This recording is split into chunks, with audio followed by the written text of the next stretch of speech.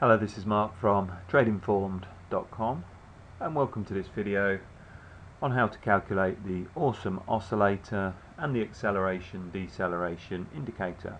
So we've got a chart on the screen in front of us, and at the bottom of this chart we have an example of the Awesome Oscillator, or AO, and below this we have an example of the Acceleration Deceleration Indicator, or AC.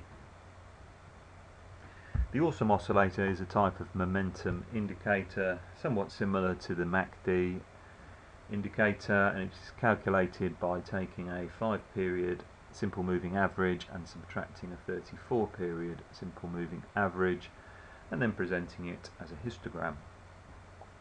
The Acceleration Deceleration Indicator is based on the Awesome Oscillator, and it looks for changes in momentum of the Awesome Oscillator. So it's an early warning signal for the Awesome Oscillator. Both of these indicators were first described and named by Bill Williams in his book New Trading Dimensions, and if you're interested in learning how to trade using Bill Williams's method, then I suggest you have a look for this book. Now we're going to look today on how to calculate these indicators in Excel.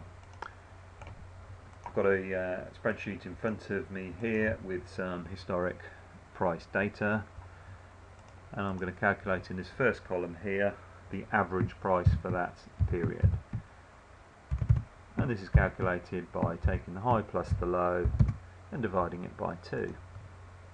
So we put the sum in here equals the high plus the low, and put this in brackets and divide it by 2. So there we now have the average price, and if we click on the bottom right hand corner, we'll copy this down to the cells below.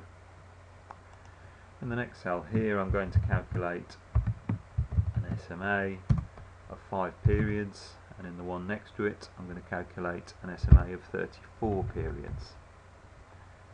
So I'm going to take these first 5 cells equals average and then copy this down. Now I'm going to take the first 34 cells and put in equals average,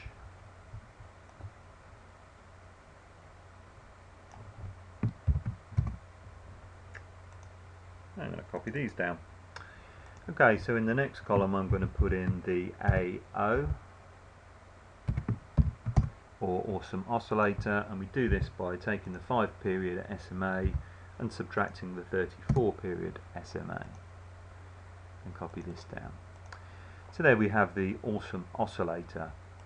Now if you also want to calculate the Acceleration Deceleration Indicator, what we're going to do is take another SMA.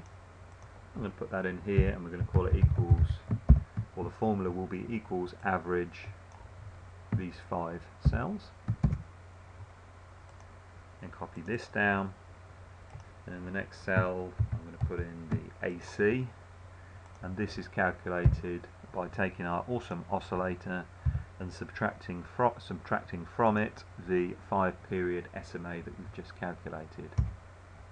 And then you can copy this down by just clicking on the bottom right hand corner.